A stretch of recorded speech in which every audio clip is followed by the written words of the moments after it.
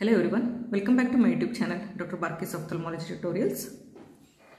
One of my students has requested for color coding of the ophthalmic diagrams, and it is very important to know about the color coding system for the various ophthalmic lesions like the corneal lesions, retinal lesions, the gonioscopic findings. So how to do the color coding for all these structures of the eye. Okay, so I thought of covering this color coding in few videos so that it will be helpful for your exams also and in clinical practice also.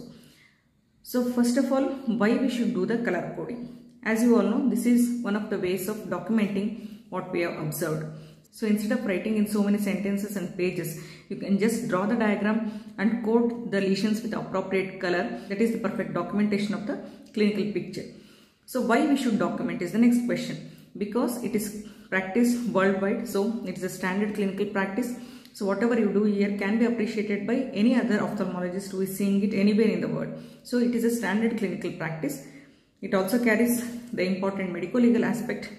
So once you draw the diagram, it is the evidence to show that what the patient had. Okay. And the next is, it will help in explaining the lesions to the patient very easily. They can understand the things easily, and even for the follow-up, the patient will understand whether their corneal lesions or retinal lesions are improving or worsening. So it is easy to explain to the patient as well as for the follow-up.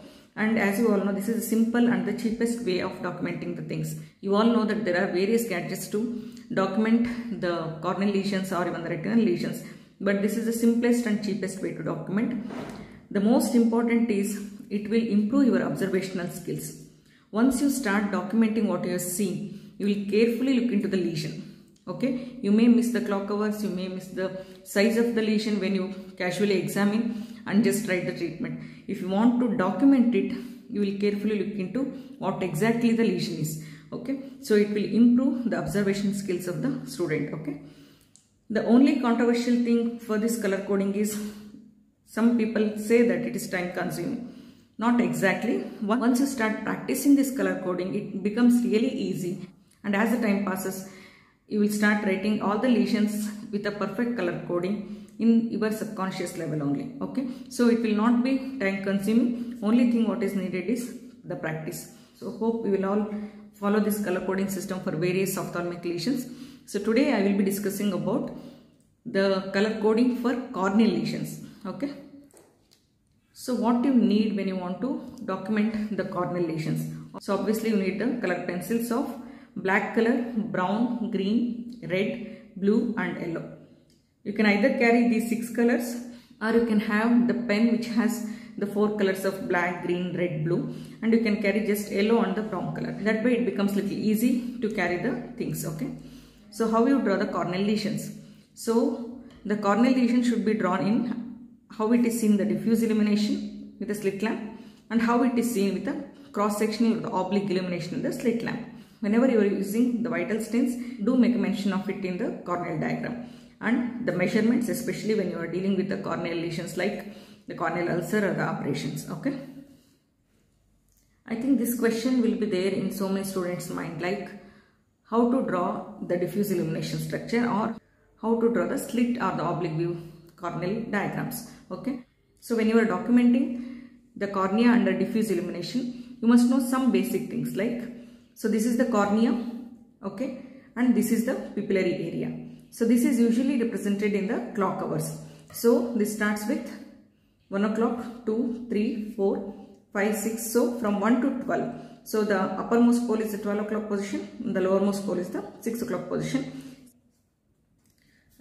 If you take it as right time, the 3 o'clock position will be the nasal side and the 9 o'clock position will be the temporal side. Similarly for the left eye, 9 o'clock becomes the nasal side and 3 o'clock becomes the temporal side. So this is how the clock hours are represented, because you have to show the lesions according to the clock hours. And the next demarcation which you should know is the zones of the cornea. Okay, so the cornea, which is measuring around 11.5 to 11.7 millimeter, is divided into 3 zones. The central part, which is over the pupillary area, is called as the central zone or the pupillary zone. Okay, then surrounding the central zone, the area what we have, this area, okay, is called as mid-peripheral zone. So this is called as mid-peripheral zone, which measures around 4 to 8 millimeters. So from this mid-peripheral area, till the limbus, what is called as peripheral zone, which measures about 8 to 11.5 millimeters in the circular diameter. So this is about the zones as well as the clock-over representation of the Cornell diagram. So whenever you are mentioning about any lesion, you should say that, say, it is there between 1 to 2 o'clock position in the peripheral zone or in the mid-peripheral zone or the pupillary zone likewise. Okay, so that is about the diffuse illumination. When it comes to the slit or the oblique view, here we are representing the various layers of the cornea in the cut section. Okay, so when you make a slit in the slit lamp and examine, you will be examining the various layers of the cornea, like the epithelium is seen first, followed by the stroma, then the endothelium. So you should comment about the epithelium, the stromal part as well as the endothelium in the slit or the oblique view. So let's see how these lesions are marked with the various color coding system. So the black color is used whenever you want to outline the cornea as it is shown in this picture. If you want to outline the limbus also, you can use the black color. Whenever you are representing the corneal tear, okay, so this is how the corneal tear is represented. If there is a corneal nevus, you can show it like this. If there are scars, again the linear scar or the vertical scar, okay, then the sutures are either shown as broken lines or like the infinity. This is how the sutures are represented. If there is a foreign body, show it with a dot or how much ever the foreign body is there, and even the various corneal degenerations can be represented with the black color. And the corneal thinning is represented in the cut section or the oblique illumination of the cornea. So if you want to show the corneal thinning, you can reduce the thickness of this cornea like this, okay, depending upon which part of the cornea is thinned out. Say there is inferior part thinning, by thinning out this width of the cornea, okay. So let me recap now. The outline of the cornea, outline of the limbus is shown here, the corneal tear, corneal nevus, the spheroidal degeneration again which are seen in the interpalpebral area can be represented with the black color, the scars, sutures which are shown as broken line or as the suture mark. The contact lens can be represented with the black color, that is, it is shown like the dotted line wherever the contact lens is placed. Okay, if it is in the center, fine. If it is displaced, you can show the displaced contact lens likewise. The foreign bodies are shown in the black color, degenerative and the dystrophies, and the corneal thinnings. So this is about the black color. So let's move on to the things which can be represented with the red color. So first is the blood vessels. So in the blood vessels we have the superficial blood vessels or the superficial vascularization of the cornea and the deep vascularization of the cornea. So the superficial vascularization is shown like the wavy lines which will be starting from outside the limbus, okay, whereas the deep vascularization is shown by straight lines which will begin just at the limbus, okay. So this is the deep vascularization, this is superficial vascularization. You can also show congestion like the conjunctival congestion and the circumcorneal congestion. The circumcorneal congestion is shown just around the cornea with a line like this, and the conjunctival congestion is shown in the superficial or the peripheral part of the conjunctiva. And if you are using the rose Bengal stain, you can always represent it with a red color. If there are some filaments which are taking up your rose Bengal stain or any dead and devitalized tissue, can be shown with a red color.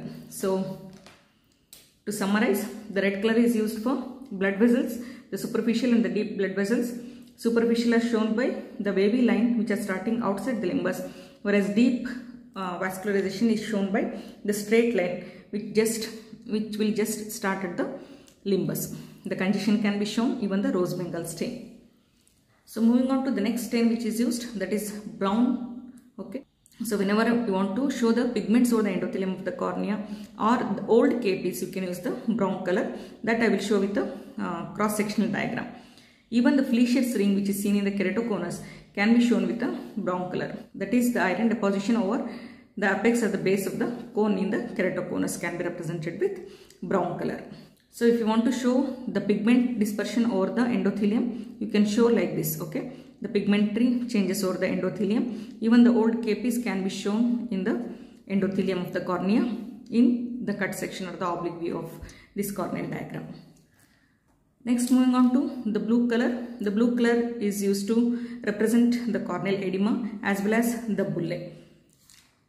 So in the corneal edema, as you all know, we have the epithelial edema, the stromal edema and even the DM folds. So when you want to show the epithelial edema, you can show fine circles like this. That represents the epithelial edema in this diffuse illumination. When you want to show the stromal edema, you can shade the part of the cornea like this. By shading the part of the cornea, you are representing stromal edema. And the DM folds you can represent by wavy line like this. Okay. So this is with the diffuse illumination. So how we show the same thing with the slit view?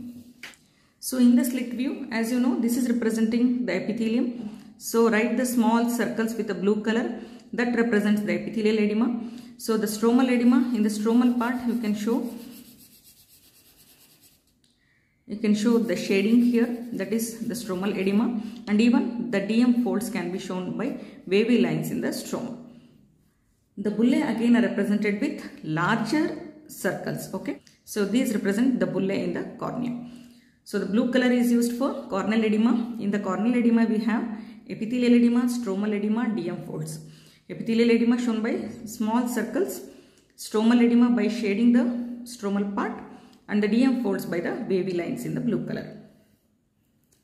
So next move on to the next color, that is yellow. Yellow color is used to represent the contact lens deposit. So as I told, the contact lens is represented with your dotted line with a black color. So suppose there is some deposit in the contact lens, you can write that at this position there was a deposit in the contact lens. It can also represent hypopyon, that I will show you the oblique section. The fresh capes again, and the infiltrates. So if there is any infiltrates, you can show with the yellow color, and even the ulcered area can be shown with the yellow color. So in the oblique illumination, you can show the fresh capes with the yellow color, which are shown on the endothelium of the cornea. So if you want to show the hypopyon, usually here the iris comes, so the hypopyon will be sitting here. So you can shade it like this and show the hypopyon. So the fresh capes hypopyon are represented with the yellow color. The next color which is used for coding is the green color. It can be used to show the epithelial defect. Suppose there is some epithelial defect here. So write the epithelial defect and shade it with the green color.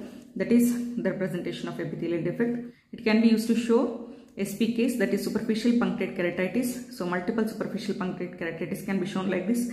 Dellen, that is a defect in the superficial part of the cornea, that can be shown like this. The filaments which are seen in your dry eyes can be shown like this, and even the FS staining. Suppose there is some part of the cornea which is taking up the stain, can be represented with green color. So the green color is used to show the epithelial defect. The SPKs are shown with the green color. Dellen is shown with the green color. The filaments as well as the FS staining. So this is how you represent various corneal lesions with a color coding system. So hope this is clear. Now let's draw a corneal ulcer by using this color coding system. So if you have some bangle in your hand, that is very easy and you want to draw any corneal diagrams. So you can write a bigger circle with your bangle representing the limbus, and then a smaller circle in the brown color representing the pupil. So let's draw a corneal ulcer now. So whenever you want to draw a corneal ulcer now, so say there is a corneal ulcer in the inferior part of the cornea. So this is the epithelial defect, what you will observe in the slit lamp examination. So you will write that in the green color. Then you will have to measure this ulcer both horizontally as well as vertically and make a mention of it, how much it is measuring. And if there is sloughed or infiltrate part in the center of this ulcer, you should represent or shade with a yellow color. Okay. And there can be edema around this corneal ulcer, which can be shown as a shaded part or as the epithelial edema depending upon the lesion. Okay, so if there is epithelial edema, show with the smaller circles like this. If there is stromal edema, shade it like this. Okay, so this is how you write the corneal ulcer. So how you write it in the slit view? Suppose there is a ulcer here in the inferior half of the cornea. So don't write this part of the cornea here.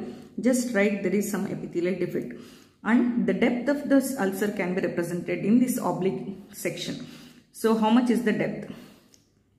So how much of the stroma is involved can be represented here. If it is just superficial stroma, then you will show like this. If it is very deep ulcer, then you will show like a very deep ulcer which is extending into the greater part of the stroma. Okay, and then you will show the infiltrate or the ulcer part here in the center. Again, if there is corneal edema surrounding this, you can show with the smaller circles, and if there is stromal edema, you can show with the shading of the stroma. So this is how you represent the corneal ulcer. So the important thing is you should measure the horizontal and the vertical diameter, and you should say in which area it is. So in this case, corneal ulcer is extending from almost 4 o'clock position to 7 o'clock position, involving the mid periphery as well as some part of the peripheral cornea. So the examiner or any other ophthalmologist can imagine the corneal ulcer by seeing your diagram or by your explanation. That is the representation of the corneal ulcer. So hope this video on the color coding system for the cornea is helpful to all of you. If you like my videos, please do subscribe to my channel. Press the bell icon for further notifications. Please do like and share my videos and leave your valuable comments in the comment section. Thank you so much.